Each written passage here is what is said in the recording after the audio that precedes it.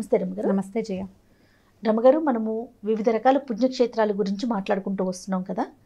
అయితే క్షీరసాగర మదనమనప్పుడు విష్ణుమూర్తి మోహిని అవతారంలో వస్తారు కదా, దానికి సంబంధించి ఏదైనా ఒక స్టోరీ ఉందా రమగారు? ఎందుకంటే ఆ ఘట్టం చాలా అంటే ఇంట్రెస్టింగ్గా అనిపిస్తుంది పిల్లలకి చెప్పడానికైనా మనకి కూడా. ఎందుకంటే క్షీరసాగర మదంలో సముద్రంలో నుంచి పాలకడిలో నుంచి లక్ష్మీదేవి దగ్గర నుంచి ఐరావతం వీళ్ళందరూ కూడా వస్తారు కదా. ఆ తరువాత జరిగే ఘటన, దీనికి సంబంధించి ఏదైనా ఒక ఇతివృత్తం ఏమైనా ఉందా? ఇతివృత్తం ఉంది, దేవాలయం కూడా ఉంది జయ. దేవాలయం కూడా ఉంది. అంటే మోహిని అవతారం ఎత్తాడు విష్ణుమూర్తి అని చెప్తారు. అవును. అంటే అమృతం బయటకు వచ్చాక, అమృతం వచ్చిన తర్వాత అంటే ముందు లక్ష్మీదేవి తత్తరాలన్నీ వచ్చినాక వాళ్ళతో పాటు ఇది కూడా వచ్చింది, అమృతం కూడా బయటకు వచ్చింది. ధన్వంతరి ఆ కలశాన్ని పట్టుకొచ్చాడు. ఈ పట్టుకొచ్చిన కలశాన్ని అందరూ కలిసి మీద పడి లాక్కోవడానికి ప్రయత్నం చేశారు. మాకన్నారు. అలాగే అవుతుంది కదా, వాళ్ళిద్దరు అందరూ కొట్టుకున్నారు. ఒక వస్తువు వస్తే మాకు కావాలంటే మాకు కావాలంటే అది. అప్పుడు విష్ణువు మోహిని అవతారంతో ఒక అద్భుతమైన స్త్రీ రూపాన్ని ధరించి, మామూలు మోహిని కదా, జగన్మోహిని అంటే ప్రపంచాన్నే మోహింపజేయగలిగే ఒక రూపాన్ని ధరించి ఆ అమృత కలశాన్ని తీసుకుని దేవతల్ని దానవుల్ని చెరో వరుసలను కూర్చోబెట్టాడు. దేవతలకి లైన్గా వరుసగా అందరికీ ముందు దేవతలకి, తర్వాత మీకు ఇస్తానని వాళ్ళని మాటలతోటి కొద్దిగా మాయపుచ్చి అమృతం అంతా ఆ దేవతలకి ఇచ్చేశాడని చెప్తారు.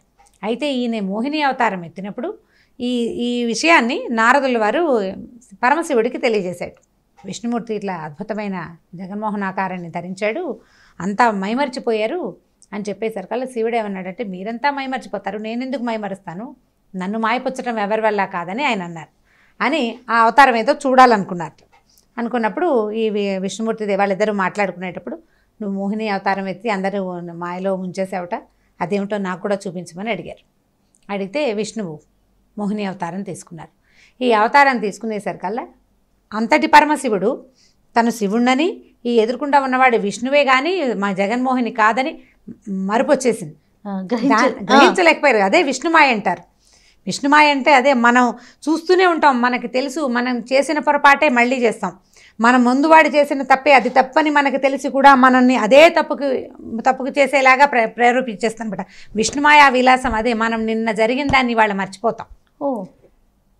ప్రపంచాన్ని ఇప్పుడు ఈ తప్పు చేయటం వల్లే మన ముందువాడు పాడైపోయాడు, ఈ తప్పు మనం చేయకూడదు అనే జ్ఞానం ఆ తప్పు చేసేదాకా ఉంటుంది. ఆ ఒక్క క్షణంలో మనం మైమర్చిపోతాం.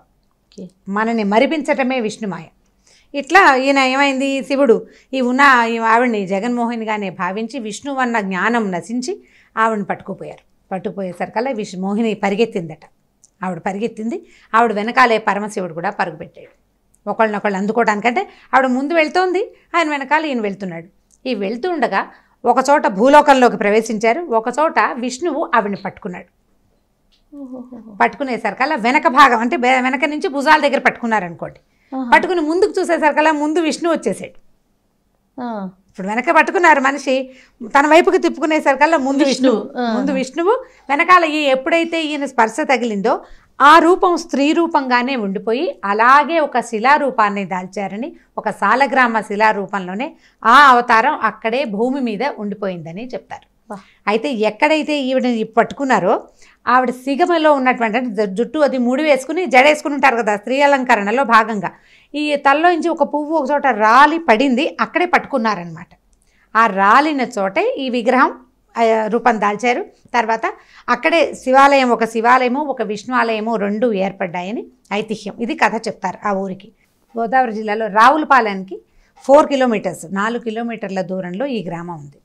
తర్వాత కాలం అంటే ఇది ఎప్పటిదో కృతయుగనాడు ఏనాటి సంగతో కదా, మన 11వ శతాబ్దంలో ఘంటచోళుడు అనే ఒక రాజు ఆ ప్రాంతాన్ని పరిపాలించేవారు. ఆయన ఒకసారి వేటకు వెళ్ళినప్పుడు ఒక చోట ఒక చెట్టు కింద విశ్రమించారట. మధ్యాహ్నం వేళ విశ్రమిస్తే ఆయనకి హరినామ సంకీర్తన జరుగుతున్నట్టుగా వినపడింది. ఆయన లేచి చుట్టూతా అంతా వెతికారు, ఏమీ కనపడలేదు. మళ్ళీ వచ్చి చెట్టు కింద పడుకోగానే వినిపిస్తోంది అనమాట. సరే అదేదో తన కలగా భావించారు. ఆనాటి రాత్రి విష్ణుమూర్తి ఆయన కల్లోకి వచ్చారట. నువ్వు రథం వేసుకుని వెళ్ళు, మళ్ళీ నువ్వు ఏ అడవికైతే పొద్దున వెళ్ళావో అక్కడికి వెళ్తే ఎక్కడైతే నీ రథం తాలూకు చక్రపు శీల రాలి పడుతుందో, మేకు రాలి పడుతుందో అక్కడ వెతుకు, అక్కడ నా విగ్రహం దొరుకుతుంది, దేవాలయం కట్టించమని ఆజ్ఞాపించాడట. మర్నాడు పొద్దున ఆయన తన మంత్రులకి సామంతరాజులకి అందరికీ తెలియజేశాడు, ఇక్కడ ఏదో విశేషం ఉంది, నాకు ఇట్లా కలొచ్చింది, ఎందుకంటే నిన్న మధ్యాహ్నం కూడా నాకు ఇట్లా హరినామ సంకీర్తన వినపడిందని చెప్పాడు. ఆ అడవిలోనే ఏదో ఉందని. రథం వేసుకుని బయలుదేరారు. పరివారం అంతా వస్తారు కదా, రాజుగారు అంటే ఒకడే వెళ్ళాడు కదా, అంతా వెళ్తారు. వెళ్ళేసరికల్లా ఈ ముందుకెళ్తుంటే రథానికి మన చక్రానికి శీలలు ఉంటాయి కదా, చక్రాన్ని ఆపడానికి ఆ శీల రాలి పడిందట ఒక చోట. ఎక్కడైతే రాలి పడిందో అక్కడ తవ్విస్తే అక్కడ పెద్ద సాలగ్రామ శిలా విగ్రహం ఒకటి దొరికింది వీళ్ళకి. అయితే ఎక్కడైతే రాలింది కాబట్టి ఈ శీల రాలడం వల్ల ర్యాలీ అని పేరు వచ్చిందనమాట. రాలడం మీద నుంచి ర్యాలీ అని వచ్చింది. ఆ ఊరి పేరే ర్యాలీ. ఓకే. అయితే ఈ కనపడిన విగ్రహం ఎలా ఉందంటే 5 అడుగుల ఎత్తు, 3 అడుగుల వెడల్పు, 5/3. అయితే ఈ విగ్రహం ఎలాంటిది? పూర్తిగా సాలగ్రామ శిల అంటే నల్లని నునుపైన శిల. ఓకే. మామూలుగా వైష్ణవాచారంలో సాలగ్రామాలు చాలా పూజనీయమైన రాళ్ళు అనమాట. చిన్న సాలగ్రామం నుంచి ఇంత నుంచి ఉంటుంది, పెద్ద సైజు కూడా కనపడతాయి. మనం అనంత పద్మనాభ స్వామి సాలగ్రామ శిలా రూపం అని చెప్పుకున్నాం ఇదివరకు. అట్లా ఇది పెద్దది, చాలా పెద్ద శిల అనమాట. స్వయంభూ శిల, ఎవరైనా చెక్కింది కాదు. ఎందుకంటే ఈ శివుడు విష్ణుమూర్తిని పట్టుకోవటం వల్ల ఏర్పడిన శిలారూపంగానే భావిస్తున్నారు, ఎవరైనా చెక్కింది కాదట. అయితే మధ్యలో ఉన్న విష్ణుమూర్తి నిలబడి ఉన్న 5 అడుగుల ప్రతిమ. ముందు నుంచి చూస్తే మనకి చక్కటి చెన్నకేశవ స్వామి అంటారు, జగన్మోహిని చెన్నకేశవుడు. ముందు నుంచి మనం స్వామివారి ఎదురుకుండా నిలబడితే అయ్యవారు చక్కగా కనపడతారు. పెద్ద పెద్ద కళ్ళు, చక్కటి ముక్కు, పెదిమలు, నవ్వుతున్నట్టుగా బలమైన ఆకారం, భుజాలు, నడుము, పిక్కలు అన్నీ బలంగా కనపడతాయి. వారి పాదాల దగ్గర గంగాదేవి విగ్రహం ముఖం ఉంటుంది అన్నమాట. చిన్న గంగ అంటే గంగని విష్ణు పాదోద్భవ అని చెప్తారు, విష్ణువు యొక్క పాదాల నుంచి పుట్టిందని. గంగ తాలూకు ముఖం ఉంటుంది. శ్రీదేవి భూదేవి ఉంటారు. ఈ విగ్రహం ఉంది కదా, ఈ చుట్టూతా ఏంటంటే ఈ మన శ్రీదేవి భూదేవి ఉండి ఈ దశావతార మూర్తులు కూడా కనపడతాయి. మనం దేవాలయంలోకి వెళ్ళంగానే మనకు ముందు అయ్యవారిని దర్శనం చేయిస్తారు, కనపడుతూ ఉంటారు. మనం ప్రపంచంలో ఎక్కడా గర్భగుడిలోకి ప్రవేశించే అవకాశం లేదు, ఈ ఒక్క దేవాలయంలో ఉంటుంది. మనం లోపలికి వెళ్ళచ్చు. వెళ్ళిన తర్వాత ఈ అయ్యవారిని దర్శనం చేస్తామో అసలు వేలి కొసలు అవి కూడా ఎంత అత్యద్భుతమైన శిల్పం అంటే అది. ఈ స్వామికి మెడ మీద చారలు, మామూలుగా మనకి మెడ మీద సన్నటి చారికలు ఉంటాయి కదా, ఆ చారలు, తర్వాత ఇలా పట్టుకున్నటువంటి వేళ్లలో ఇవి ఎలా ఉన్నాయంటే శంఖం, చక్రం, గద, పద్మం 4 ఉన్నాయన్నమాట. శంఖచక్రాలు కుడి ఎడమల శంఖచక్రాలు, వెనకాల 4 చేతులున్న విగ్రహం. కింద ఒక చేత్తో గద, రెండో చేత్తో కమలం తామర పువ్వు పట్టుకుని ఉంటారు, పద్మం పట్టుకుంటారు. వేలి కొసలు ఎంత అత్యద్భుతంగా ఉంటాయంటే, ఎంత అందంగా ఉంటాయో ఆ వేళ్ళు. అవి అరిచేతిలో రేఖలు కూడా లేతగా కనపడుతూ ఉంటాయి. అంత చక్కటి విగ్రహం. అక్కడి నుంచి మనం ఈ స్వామిని చూశాక కుడివైపు నుంచి వెనక్కి తిప్పుతారు. మన స్వామికి వెనకాల వెళ్ళాక అక్కడ ఉన్న అర్చక స్వామి ఒత్తి వెలిగించి రూపం చూపిస్తారు. వెనకాల స్త్రీ రూపం ఉంది ఆ విగ్రహంలో. ఎంత బాగుంటుందంటే, చూసారా? నేను చూశాను. నేను చూడడానికి చాలా పాత కథ ఒకటి ఉంది. నేను నా 10th క్లాస్ హాలిడేస్లో మాలతీ చంద్రు గారి పుస్తకం ఒకటి చదివాను, మనసులోని మనసు అని. మన వ్యూవర్స్లో ఎవరికైనా తెలిసి ఉంటుంది, పాత కథలు. మాలతీ చంద్రు గారు తన ఫేవరెట్ రైటర్స్లో ఆవిడ కూడా ఉన్నారు. కథలు చాలా బాగుంటాయి. అందులో హీరో హీరోయిన్లు ఇద్దరు ఈ ర్యాలీ జగన్మోహిని కేశవ స్వామి గుడిని చూశారని, వెనకాల అమ్మవారు ముందు అయ్యవారు ఉంటారని ఆ కథలో ఉంది. నేను అది చదివి, ఇప్పుడు నేను 10th క్లాస్ అంటే నేను 15 ఏళ్ళ అమ్మాయిని అప్పటికే. నా ఊహ ఎలా ఉండదంటే, ముందో ముఖం వెనకో ముఖం ఉన్న విగ్రహాన్ని ఊహించుకునేదాన్ని. మా దగ్గర బొమ్మల కొలువులో పెట్టే బొమ్మలు ఉండేవి. ఒక బొమ్మ అట్లా ముందు ఒక ముసలాయన, వెనకాల ముసలావిడ ముసుగేసుకున్న బొమ్మ ఒకటి ఉండేది. సాలార్జంగ్ మ్యూజియంలో ఉంది. దాని ప్రతిమని మా అన్నయ్య కొనుక్కొచ్చాడు. అలాగే బొమ్మలు చేసి అమ్ముతారు కదా, ఎన్నేళ్ళలో ఉంది మా ఇంట్లో ఆ బొమ్మ. అలాగే ఉంటారు ఈ అయ్యవారు అమ్మవారు అని నా ఊహ. నాకు 30 ఏళ్ళు వచ్చాక ఒకసారి ఆ వైపు నుంచి వెళ్తుంటే ఆ ర్యాలీని అది చూడాలని ఎంత తీవ్రమైన కోరికో నాకు. అదేమిటో చూడాలి, స్వామివారు ఎలా ఉంటారు ఏమిటి. 2 ముఖాలు ఉంటే వెనకాలను జగన్మోహిని చాలా అందంగా ఉంటుందని రాశారు.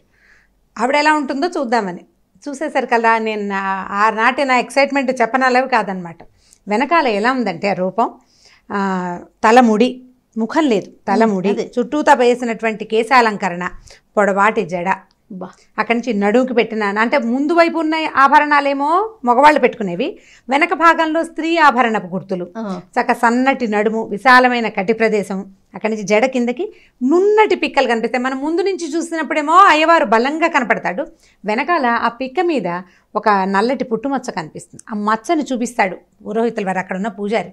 పద్మిని జాతి స్త్రీ లక్షణాల్లో ఈ పిక్క మీద పుట్టుమచ్చ ఉండటం అనేది పద్మిని జాతి స్త్రీ లక్షణం. మామూలుగా మనకి స్త్రీ లక్షణాలు 4 జాతులు ఉన్నాయని, పద్మిని, హస్తిని, చిత్తిని, శంఖిని అలా చెప్తారు. 4 జాతులు అంటే అత్యద్భుతమైన సౌందర్యవంతులైన స్త్రీలలో ప్రథమ జాతి పద్మినీ జాతి అనమాట.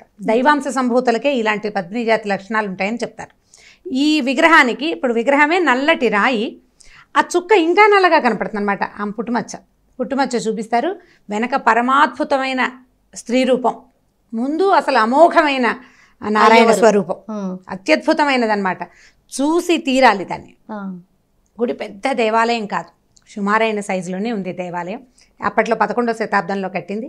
తర్వాత ఈ 90స్లోనే ప్రాకారం అవి కట్టారని చెప్తారు. ఈ దేవాలయంలో మామూలుగా అర్చనలు అవి జరుగుతాయి. అన్ని దేవాలయాల్లో ఉండేలాగానే అభిషేకము, అర్చన, అష్టోత్తరాలు, సహస్రనామాలు ఇవన్నీ జరగటం ఒక ఎత్తు అయితే, ఆ స్వామిని దగ్గర నుంచి ఆ విగ్రహపు రూపురేఖల్ని దగ్గర నుంచి చూడగలగటమే అమోఘమైన దర్శనం. ఇలాంటిది భూప్రపంచం మీద మరొకటి లేదు. అబ్బా, ఎక్కడా లేదు. మన ఏ దేవాలయంలోనూ గర్భగుడిలో లోపలికి వెళ్ళి వెనకాల కూడా తిరిగే అవకాశం మనకి ఇవ్వరు. ఇది మనం దగ్గరగా నిలబడి చూడొచ్చు. ఎక్కువ రష్ లేదు దేవాలయమే వెళ్ళినప్పుడు. నేను తర్వాత కూడా మళ్ళీ ఇంకొకసారి వెళ్ళాను. తర్వాత ఒక 7-8 ఏళ్ల తర్వాత మళ్ళీ ఇంకొకసారి వెళ్ళాను. నాకు తెలిసింది కదా ఈ దేవాలయం ఎలా ఉంటుంది ఏంటి, మళ్ళీ చూడాలని ఆ పక్కకు వెళ్ళినప్పుడు ఇంకొకసారి దర్శనం చేసుకోవాలని. చక్కటి అత్యద్భుతమైన శిల్పకళ. దేవాలయం కూడా బాగుంటుంది. ఈ ఊరికి ఇంకొక ప్రత్యేకత ఉంది. ఇది రావులపాలెం దగ్గర అని చెప్తున్నాం కదా. ఆ ఊరు కనుక ఈ స్వామివారిని ఎవరైనా దర్శనం చేస్తే బదిలీ అంటే ట్రాన్స్ఫర్స్ అయిపోతాయని నమ్ముతారట బాగా. ట్రాన్స్ఫర్ అయిపోతుంది. ఎవరైనా అంటే ఉద్యోగాలు కావాలంటే అక్కడికి వెళ్ళాలి. మనం హైదరాబాద్ దగ్గరలో మనకి ఈయన ఉన్నారు కదా వీసాల వెంకటేశ్వర స్వామి, చిలుకూరు బాలాజీ టెంపుల్కి వెళ్తే వీసా పని అయిపోతుందని నమ్ముతారు. వీసాల వెంకటేశ్వరుడు అని చెప్పుకుంటారు. అట్లా ఈయన బదిలీల చెన్నకేశవ స్వామి అనమాట. అక్కడికి వెళ్తే బదిలీ అయిపోతుందట. ఈ ఎన్నికలకి ముందు అప్పుడు ఈ రాజకీయ నాయకులు ఎవరు ఆ దేవాలయానికి రారని, వస్తే వాళ్ళ గతి మారిపోతుందని, అంటే చేంజ్ అయిపోతుంది అనమాట. అధోగతి అయిపోతుందని మనం చెప్పలేము, చేంజ్ వస్తుంది, బట్ చేంజ్ వస్తుందని చెప్తారు. అయితే ఇప్పుడు ఇది విష్ణువాలయం కదా, ఆపోజిట్లో అంటే ఈ దేవాలయానికి ఎదురుగుండా రోడ్డుకి అవతల ఉమాకమండలేశ్వర స్వామి దేవాలయం ఉంది.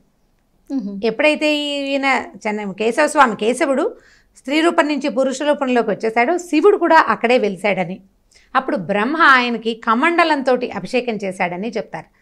బ్రహ్మ చేతి కమండలం నుంచి అభిషేకం చేయబడిన ఆ స్వామిని ఉమాకమండలేశ్వర స్వామిగా చెప్తారట. ఈ రోడ్డు మీదే ఓవైపు చెన్నకేశవ స్వామి ఉంటే రెండో వైపు ఉమాకమండలేశ్వర స్వామి దేవాలయం ఉంది. మామూలుగా మనకి విష్ణువాలయము, శివాలయము ఒకే క్యాంపస్లో ఉండటము కొన్ని చోట్ల కనపడుతుంది.